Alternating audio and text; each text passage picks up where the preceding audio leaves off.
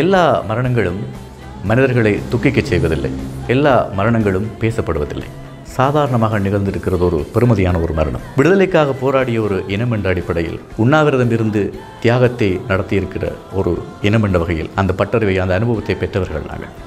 80களின் பிற்பாதையில் இந்திய அரசுக்கு எதிராக அண்ணன் திலீபன் அவர்கள் உண்ணாவிரதம் இருந்து 12 நாட்கள் உண்ணாவிரதம் இருந்து இந்திய அரசோ சர்வதேசமோ செவிசாய்க்காத நிலையில் அந்த தியாகச் சுடர் அங்கே ஏற்றப்பட்டிருந்தது. இதுபோல துருக்கி நாட்டை சேர்ந்த 28 வயதான இளம் இசைக்கலைஞர் மரணமடைந்திருக்கிறார். தன்னுடைய இசையை, தன்னுடைய கலையை, தன்னுடைய வாழ்க்கையை ஆயுதமாக மாற்றியிருக்கிறார். 288 நாட்கள் உண்ணாவிரதம் இருந்து மரணித்திருக்கிறார் ஹெலின் போலெக் என்ற இசைக்கலைஞர். ஹெலின் போலெக் இறக்க என்ன காரணம்? ஹெலின் போலெக் கடந்த 288 நாட்களாக தொடுத்து வந்த உணவு தவிர்ப்பு போராட்டத்திற்கு என்ன காரணம்? ஹெலின் போலெக் தன்னுடைய இசைக்குழுவையும் தன்னுடைய வாழ்க்கையும் எப்படி அர்ப்பணித்தார் என்ற விடயங்களை தொடர்ந்து பார்ப்போம். மாயாவன் நண்பர்களுக்கு வணக்கம். நான் ராஜேஸ்வரன். துருக்கியை சேர்ந்த 28 வயதான இளம் இசைக்கலைஞர் ஹெலின் போலெக் இறந்திருக்கிறார். துருக்கி அரசுக்கு எதிராக கடந்த 288 நாட்களாக தொடுத்து வந்த உணவு தவிர்ப்பு அறப்போராட்டத்தினால் 2020 சித்திரை மாதம் அவர் மரணித்திருக்கிறார். ஹெலின் போலெக் மற்றும் அவரது குழுவினர் இசைக்கலைஞர்கள் மட்டுமல்ல, திரைப்படங்களையும் உருவாக்கியிருக்கிறார்கள்.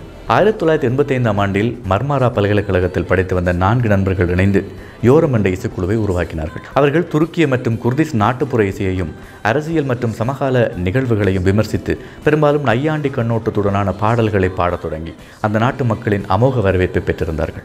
1985 முதல் சுமார் 23 இசைத்தொகுப்புகள் மற்றும் ஒரு திரைப்படத்தை கூட அவர்கள் வெளியிட்டிருக்கிறார்கள். யோரம் இசைக்குழு தங்களது 25வது ஆண்டு இசை நிகழ்வை 2010ஆம் ஆண்டில் மிக பிரம்மாண்டமாக நடாத்தியது. இந்த நிகழ்ச்சியில் சுமார் 55,000 ரசிகர்கள் கலந்து கொண்டதாக செய்திகள் சொல்கின்றன.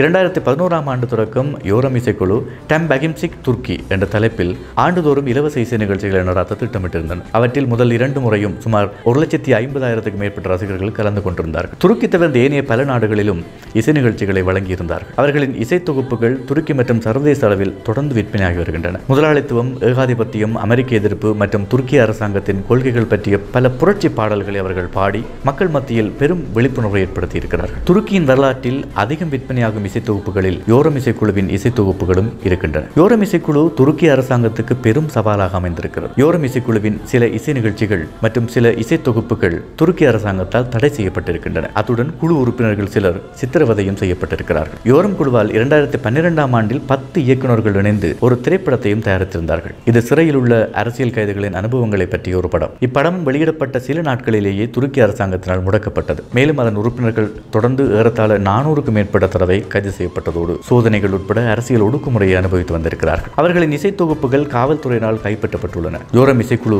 இசை நிகழ்ச்சி நடாத்துவதற்கு தடை செய்யப்பட்டுள்ளது. 2017ஆம் ஆண்டின் இறுதியில் அவர்கள் இல்லே காவ்கா எனும் இசை தொகுப்பை வெளியிட்டார்கள். அதன் பொருள் எதுவாக இருந்தாலும் போராடுங்கள் மற்றும் அவர்களின் இசை தொகுப்பின் அட்டைப்படம் 2016ஆம் ஆண்டில் காவல்துறையினரின் ஒரு சோதனையின் போது அளிக்கப்பட்ட இசைக்கருவிகள் படமாக காட்சிப்படுத்தப்பட்டிருந்தன. 2018ஆம் ஆண்டு செய்திக்குறிப்பு ஒன்றில் நாடு கடத்தப்பட்ட யோரம் உறுப்பினர் இனான் அல்டின் ஒரு புதிய படம் உருவாக்கப்படுவதாக கூறியிருந்தார். படப்பிடிப்பின் இருப்பிடத்தை காவல்துறையினர் சோதனை செய்ததாகவும் துருக்கியில் படத்தை உருவாக்க இயலாது என்று அவர் கூறியதாகவும் குறிப்பிடப்பட்டிருக்கிறது. 2019 கார்த்திகையில் யோரம் குழு நடாத்தவிருந்த இசை நிகழ்ச்சியை காவல்துறையினர் தடை செய்தனர். இசை நிகழ்ச்சி தடை செய்யப்பட்டதாகவும் இசை நிகழ்ச்சி நடத்தப்படும் பகுதி காவல்துறையினரால் மூடப்பட்டதாகவும் இசை நிகழ்ச்சியை பார்க்க வந்தவர்கள் திருப்பி அனுப்பப்பட்டதாகவும் காவல்துறையின் அறிக்கையில் கூறப்பட்டுள்ளது. இஸ்தான்புல்லில் உள்ள யோரம் இசைக்குழுவின் எடில் கலாச்சார மையம் கடந்த 2 ஆண்டுகளில் 10 தடவைகளுக்கு மேலாக காவல்துறையினரால் சோதனை செய்யப்பட்டது. சோதனையின் போது யோரம் உறுப்பினர்களின் கருவிகள் உடைக்கப்பட்டு காணாமலாக்கப்பட்டது. அவர்களின் இசை புத்தகங்களும் சேதமாக்கப்பட்டது.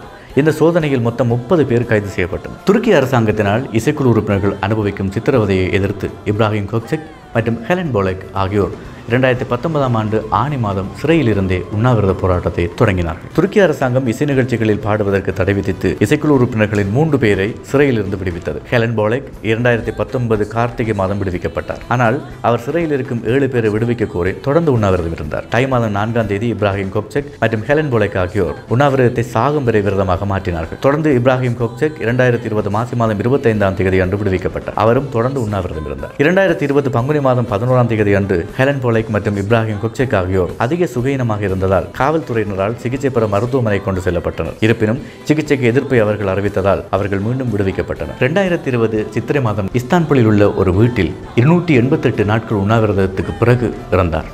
அங்கு அவர் துருக்கிய அரசாங்கத்தால் இசைக்குழுவின் சித்திரவதைக்கு எதிராக உண்ணாவிரதத்தை நடத்தி வந்தார். இப்ராஹிம் பக்சக்கின் மனைவி உட்பட மற்ற உறுப்பினர்கள் சிறையில் இருக்கிறார்கள். துருக்கிய அரசாங்கம் இன்னும் அவர்களின் கோரிக்கைகளை ஏற்க